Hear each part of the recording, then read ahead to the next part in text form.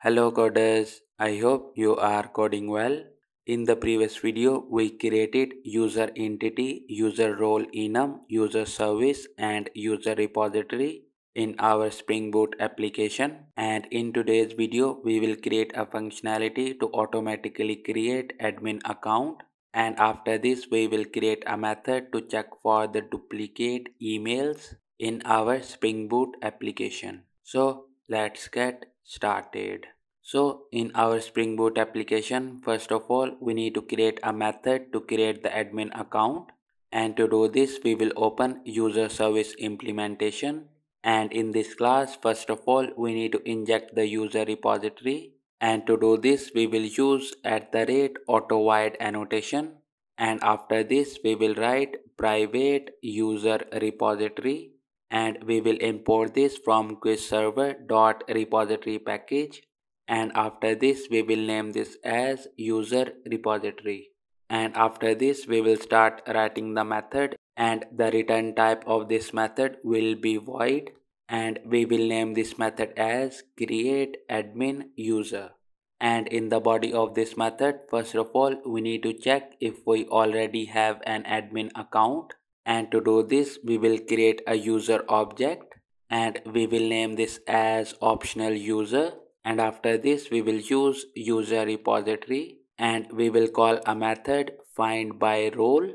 And in the params of this method we will pass user role dot admin.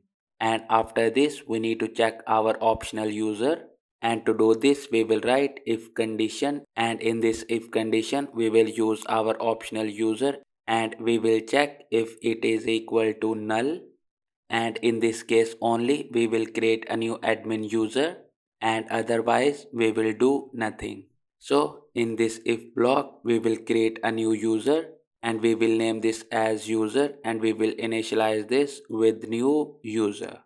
And after this we need to set the data in this user. So we will use our user, and we will call set name method, and in this we will pass the name as admin. And after the name we need to set the email, so we will write user dot set email, and in this we will pass admin@gmail.com.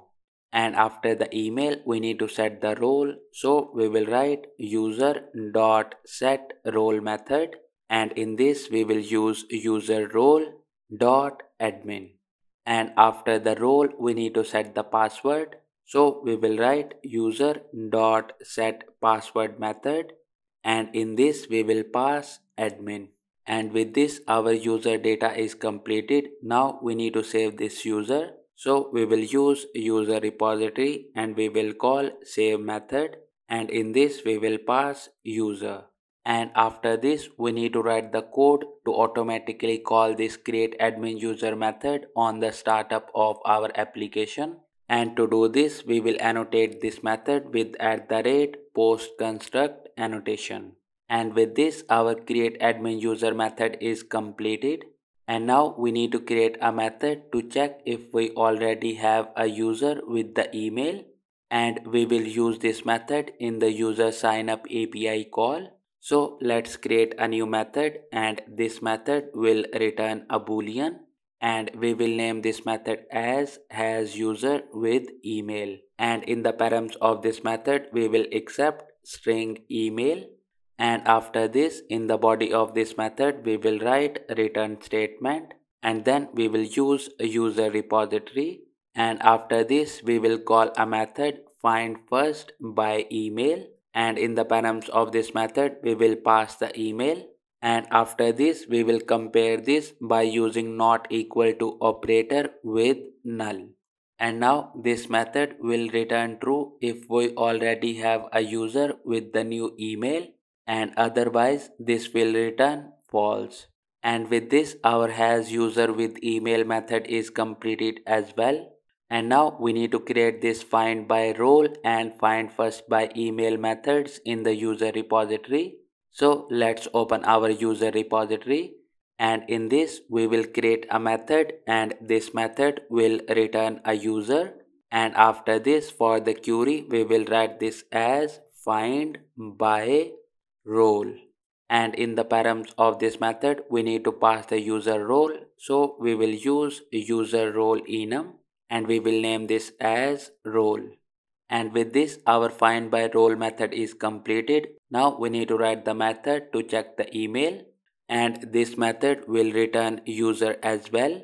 And after this, for the query we will write find first by email, and in the params of this method we need to pass the email, so we will write string email.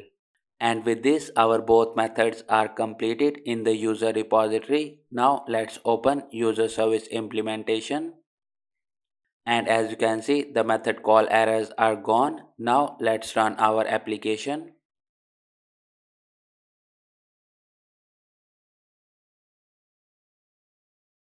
And as you can see our application is up on port 8080 without any errors. And because there was no admin user in our DB, so all the code in the create admin user method got executed, and we can see one insert into user query got executed. And now let's go to MySQL Workbench to verify this entry. And in the MySQL Workbench we will open our schema, and in this we will open the tables and we will open the data of user table. And as you can see we got one record with the ID 1 in this table, and the email is admin@gmail.com and the name is admin and the password is admin, which we gave in the create admin account method. And now let's go back to IntelliJ, and here let's rerun our Spring Boot application.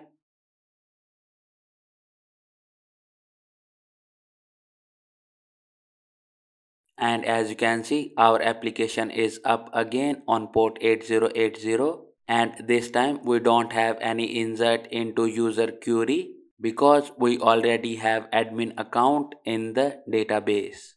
And that's it for today's video. In the next video we will create sign up user API call in our Spring Boot application.